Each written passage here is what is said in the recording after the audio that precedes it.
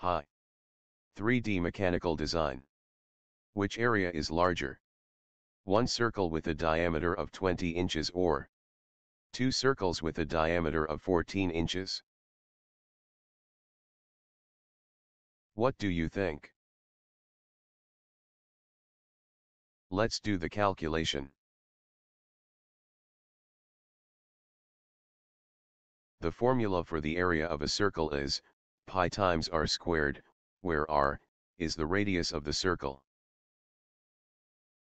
For the circle with a diameter of 20 inches, the radius is half the diameter, so 20 divided by 2 equals 10 inches.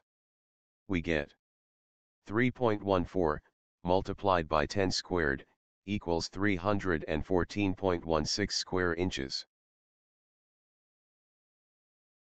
For the two circles with a diameter of 14 inches, the radius is half the diameter, so 14 divided by 2 equals 7 inches. We get 3.14 multiplied by 7 squared equals 153.94 multiplied by 2 equals 307.88 square inches. Therefore, the area of one circle with a diameter of 20 inches is larger than the combined area of two circles with a diameter of 14 inches.